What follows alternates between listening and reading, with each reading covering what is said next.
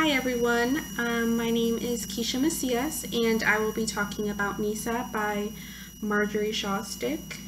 Um, so I will begin by kind of explaining to you what it's about. So to begin, Nisa is about a culture called Kong, and they go by several different names, but they reside in Africa near the Kalahari Desert.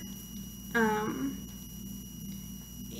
the story kind of talks about, so the story is told by Marjorie, the anthropologist, and Nisa.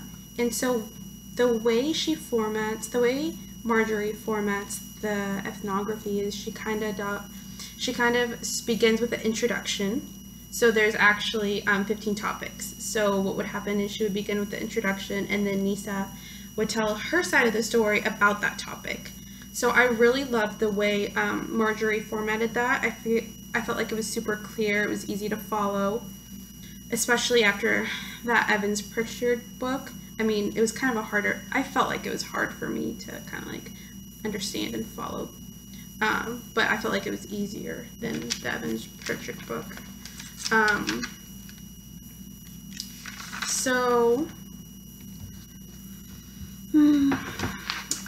A dilemma that occurred that I found in the ethnography was how,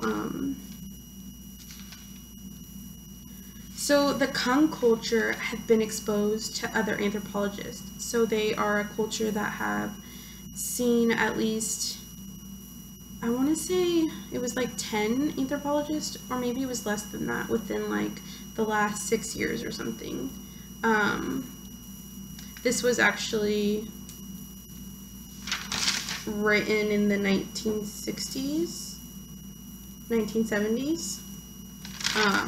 So they've been exposed to other anthropologists. So the Kung culture, they were actually able to know what the anthropologists were like and what they had. For example, they knew they had money, they knew they had tobacco, and that was their way of repaying the Kung culture when they helped them, was by giving them tobacco or money. So the Kung culture kind of found ways to manipulate that in a way. They would say, oh, you're being stingy because you're not giving me tobacco.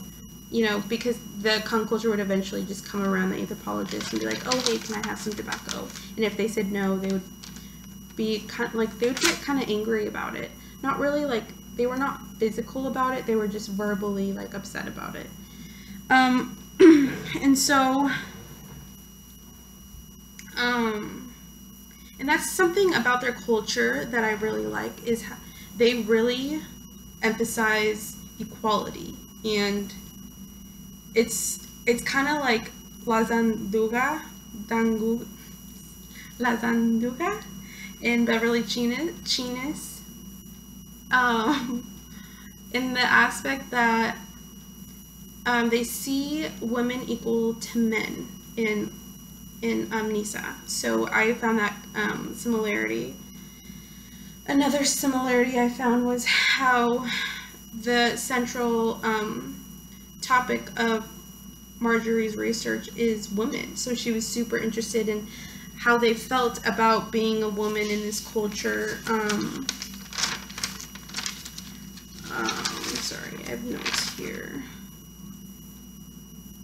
So she focused on women and what it means to them to be a woman, what events were important in their lives, and it kind of, I found it to be really similar to La Zanduga. So that was nice. And so to backtrack a little bit, the reason why Marjorie chose Nisa in the first place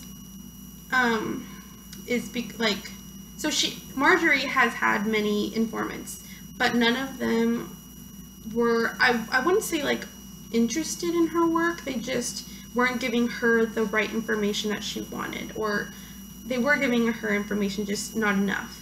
So Marjorie came across Nisa, and she loved the way she was that she storytelled. So the way she spoke about her experiences, that's what Marjorie fell in love with. And so she kind of based the book about Nisa's experiences, but at the same time she incorporated the other informants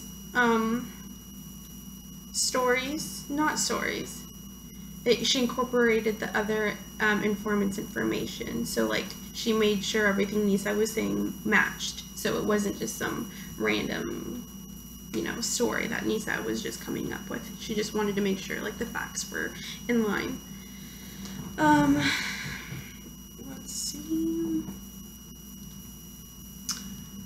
So her relationship with Nisa. So since she kind of just spoke about Nisa, I'm going to talk about their relationship.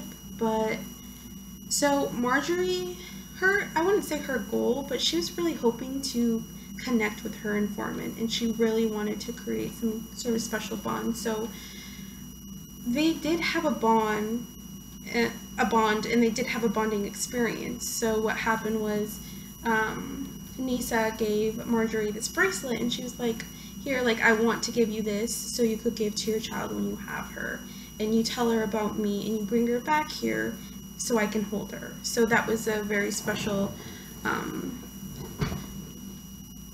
situation that happened between them. But at the same time, Marjorie noticed that Nisa wasn't as curious about Marjorie's life, and she wouldn't really ask her that many. She wouldn't ask her a lot of questions about what her life was like in the United States. So she felt that Nisa didn't want to create something special. Let's see. So obviously, Marjorie did the participant observation. So she was living like them, and she stayed with them and slept like them and ate with them, whatever they made.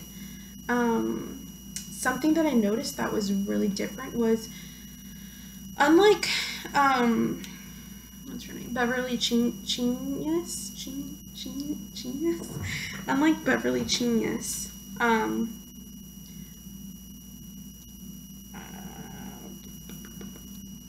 what's her name? Marjorie wasn't isolated. For instance, she actually went on this research, on this field work with her husband. So she kind of had him to experience this with. Whereas Beverly Genius, she was by herself. She eventually got depressed. So that was a big difference that I found between those two ethnographies. That just Marjorie had someone with her, while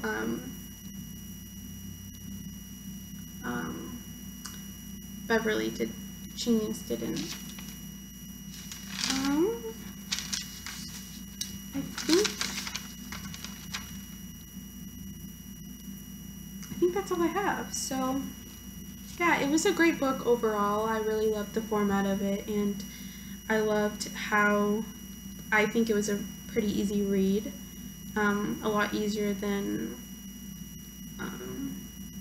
the Witchcraft, the Zonde book that we read. So overall, yes, I loved the way she formatted everything, and I loved Nisa's storytelling. She was a very great storyteller, and I actually would suggest this to other people. I really enjoyed it. I would read it again. It was super interesting, especially the first paragraph, actually the first chapter, or the opening scene actually in the book. You have Nisa talking about her experience during childbirth, and she talks about how she woke up one morning and she just started walking towards a tree, and it was her by herself, and she gave birth by herself on the ground. And so that's being able to imagine that is so foreign to me, because here in the United States, or at least in my family, you have your family surrounding you, you have a doctor, a nurse right there with you through the process. But with Nisa, she's by herself and she's laying down on the ground, and the only way she can really cover the baby is with like animal fur. So it was super interesting. And on top of that, she cut her own umbilical cord. And I mean, I know here in the United States you can do that too, but, or I think you can actually, I don't know. Anyways, yeah, so it was really nice, and I think I'm done. Bye.